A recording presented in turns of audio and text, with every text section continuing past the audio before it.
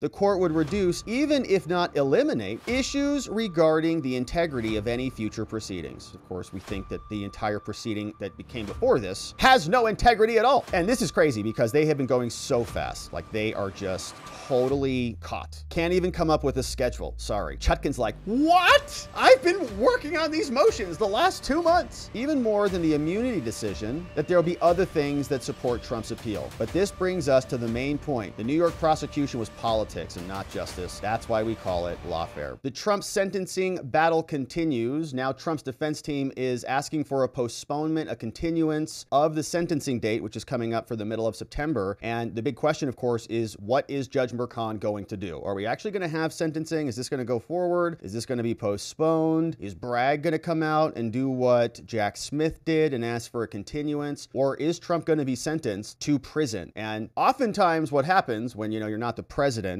when you're sentenced to custody, you go into custody on that day. Now, he's a former president, and so there's all sorts of complexities here. But generally, yeah, on sentencing, you go in, unless you can negotiate another self-surrender date later on. But most of the time, no, be prepared to go into custody. So we're asking ourselves if any of that is going to happen. Trump's team has come out and they have asked for a postponement, an adjournment, coming from Blanche Law. And remember, we're in Judge Merchan's courtroom. This is the same judge whose daughter worked for Kamala Harris and who worked for Joe Biden and many other Democrats. The same judge's daughter who said her daddy didn't like any of Trump's tweets, which were his official statements from the White House when he was the president. So the daddy was commenting on official business that the president was doing, so we showed bias. We also know that Judge Merchan donated to Joe Biden twice, and they were small little spite donations, right? He's like, I don't want to do $2,500 or the limits. I just want to do, $30, $10, $15. And he did it twice for Joe. So obviously corrupt. The whole trial was corrupt. We had insane witnesses and so on. But this judge is so non-transparent that what he has required of everybody in this case, as the sentencing is right around the corner, we're asking ourselves now for a postponement, but the defense team, of course, they've been handcuffed. They only get 1 page for a pre-motion letter. So they're asking the judge for permission to file a more substantive motion later on. But this dropped August 14th, and it's going to Judge Merchan. And they say, listen, Judge, gosh, the court should adjourn any sentencing that's scheduled in this case. Get rid of it, saying, though one should not be necessary because dismissal and vacature of the jury's verdicts are required based on presidential immunity until after the 2024 election. So postpone this until after the election, but as an aside, you don't need it anyways. Presidential immunity is going to immunize Trump. And remember just briefly what the Supreme Court said. There is a presumption of immunity for official acts, or at least acts that are even within the outer perimeter of being official acts. So it's like, if it's even in the gray area, we start with a presumption. Then you prove that it is not immune, and then you kick it out of there. And other acts are absolutely immune. Okay, if it's an official act like that's codified in the Constitution, that is absolutely immune. You cannot criminalize that, and that conduct cannot be used against you in a trial. Now, Trump's people have already lodged their objections multiple times, even before the trial started. The judge ignored them, even though he knew that this was pending with the Supreme Court, and carried on with the trial regardless. But he says, okay, we respectfully submit this pre-motion letter to you, Merchan, seeking that adjournment relief. So continue the sentencing, get rid of it, which can be deemed the motion, right? So actually, we're just going to deem this the motion. So notwithstanding the court's ruling on the disputed recusal issue, because the judge has refused to recuse himself 3 times, even though he's got a litany of conflicts of interest, the requested adjournment would prospectively mitigate the asserted conflicts and the appearances of impropriety. So in other words, if you got rid of the sentencing, then we would know that you're not a corrupt piece of garbage. And so we wouldn't need to really battle over that anymore. Just get rid of the sentencing, okay? And you'll solve our problem. We'll be done. We'll leave you alone, which are also the subject of an ongoing congressional inquiry, okay? So Congress is also wondering why you're so biased. Now, in yesterday's ruling, Judge Merchan, which we read here, the court did not address the significance of the 2019 conversation with Your Honor's daughter, where Your Honor, the judge, criticized Trump's use of Twitter. And this is when the judge's daughter was on the podcast, Lauren, and we played all of that here. And the judge's daughter was telling the podcast host, well,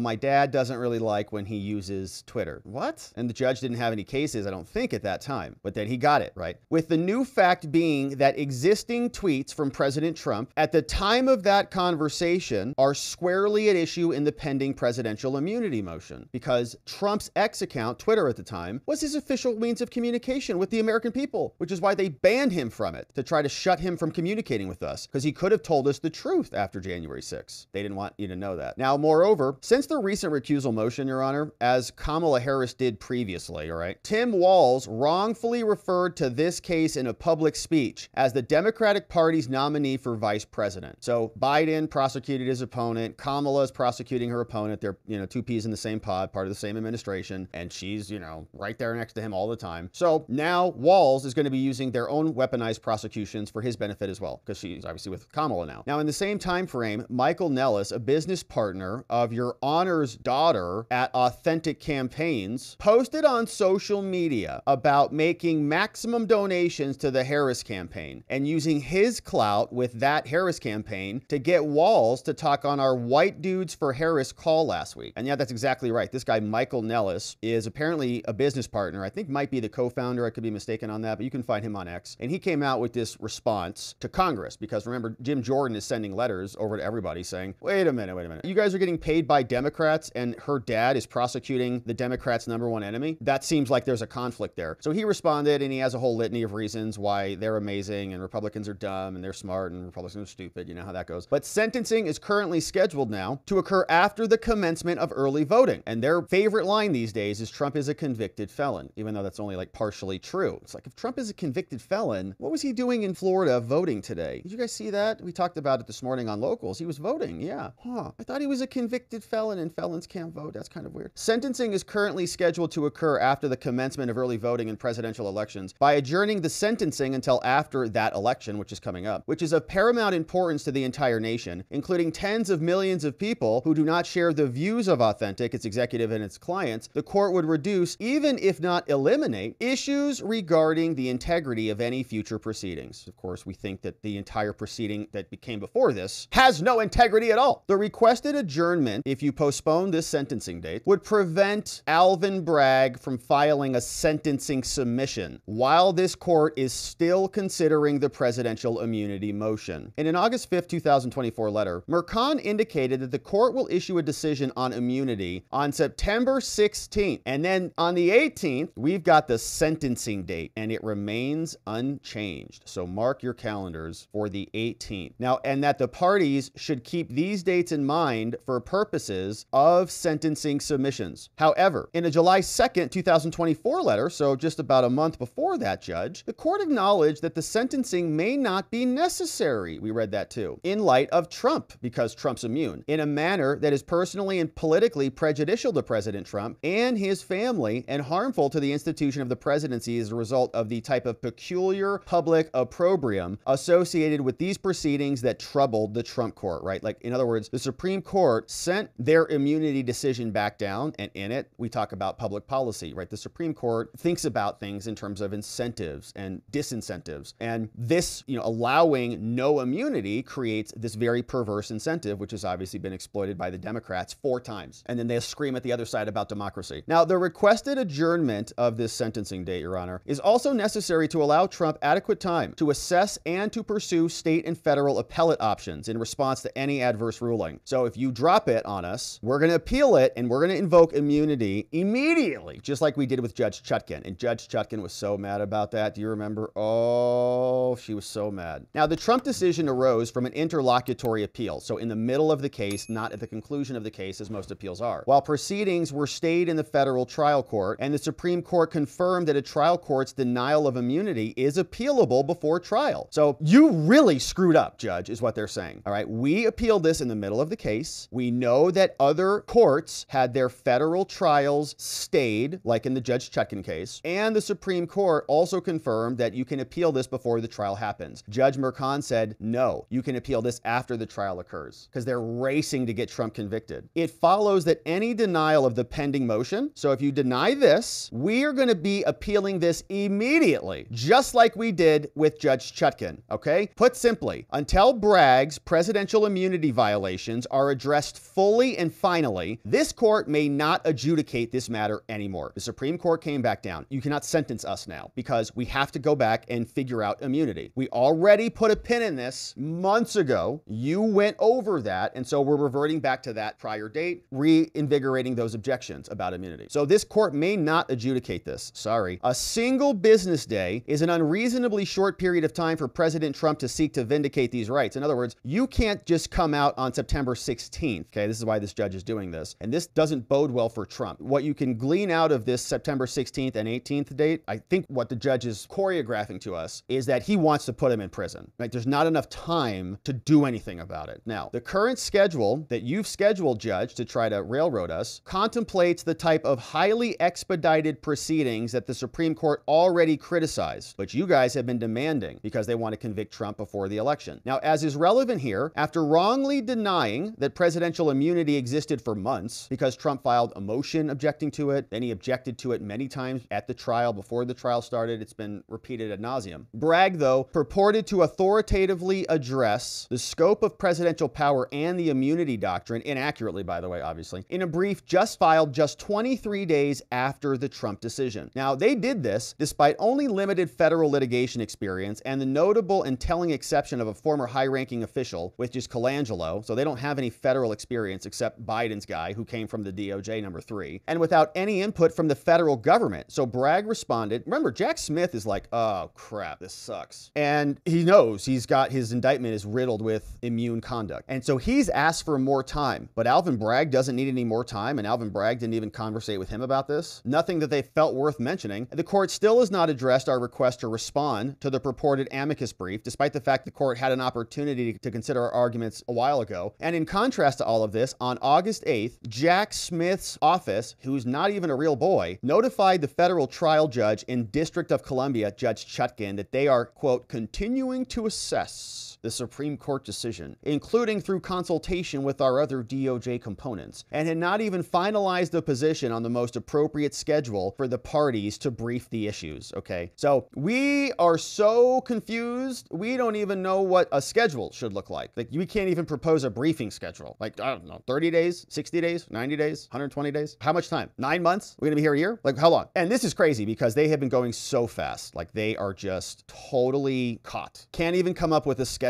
Sorry. Chutkan's like, what? I've been working on these motions the last 2 months. Because she wanted to submit those, right? So that Jack could go back. Like, Jack's like, go fast, go fast, go fast, go fast. And he's not playing ball because he doesn't even have lawful authority to be in his position. But in that case, the schedule, says Trump's defense, for litigating presidential immunity will not even be determined until at least September 5th. And that status conference and that timing illustrates just how reasonable it is to have the potential for only a single day between a decision on a first impression presidential immunity issue and an unprecedented and an unwarranted, and I would say illegal sentencing. Now, finally, setting aside the naked election interference objectives, it's a good word, we like to use that word here a lot, there is no valid countervailing reason for the court to keep the current sentencing date on the calendar. Get rid of it. There is no basis for continuing to rush because we have to settle immunity. The Supreme Court said so. Accordingly, we respectfully request that any sentencing, if one is even needed, be adjourned until after the presidential election. Signed by Todd Blanche and Emile Beauvais. Great motion, and I absolutely love how they're playing hard on the immunity line, right? Sentencing should not come next. It's about immunity, and we have to figure out all this immunity stuff. Even Jack Smith can't figure it out, so Alvin Bragg's gonna figure it out? Come on. Or rather, Matthew Colangelo? Come on. So this is good work from Trump's defense. Now, let's understand, we're still in New York, and nothing resembles justice in this jurisdiction at all. And so we have some concerns about this because if the judge just anchors this in and says, well, I don't care, you know, I'm going to sentence you. Like, they really got to get him sentenced as well, because right now it's only like kind of a conviction. It's like, you know, like the Democrats identify him as being convicted, but we don't. They say, well, that's how we identify him. And we're like, well, I don't know. Why is he voting then? Does he have a criminal conviction like on his record? Like if you did a background check, would you see that show up? No. Okay. He was voting today in Florida, right? Okay. So yeah, they need that to happen. And if they could put him in prison, whoo, man, that would be really good for, I think, some Democrats, but I'm not sure it would be so good for the country. I think people would have a big problem with that. Andy McCarthy had an opinion piece over on Fox News. He says, get ready for prison, baby. He says, here's why. They're going to enable Kamala and the media to label him a convicted felon sentenced to prison. Even if he doesn't go to prison, he could be sentenced to prison. So here's what McCarthy says. He says, look, to the surprise of no one, Judge Merchan has yet again denied Trump's recusal motion. It's not just that he's previously denied this. this, he's also signaled, according to McCarthy, that he intends to sentence Trump on the 18th. Trump's defense team is going to be making arguments, and of course they've done that. But on Tuesday, Merchan denied another recusal motion, and the dates are scheduled back to back, the 16th and the 17th. He says if we read the tea leaves, Merchan has already decided he's going to deny Trump's immunity motion, which I think is right. He's going to come back and say, no, if I had to guess, he's going to say it's cumulative and unnecessary and it was harmless error, some version of that. But there's a higher likelihood he's going to impose a prison sentence against Trump. By the time he'd issued his letter, Merchan had had weeks to mull over the SCOTUS decision. He told the parties to get ready for sentencing. If Merchan had any intention of vacating the verdicts, he says, he would not have stuck to the sentencing date. He says, I suspect that Merchan will rationalize that Trump was not charged based on official presidential acts, would have been convicted even if they didn't introduce that evidence, right? So it's cumulative and harmless. And such a ruling might be wrong, but Merchan made so many other bad rulings, who cares? He just,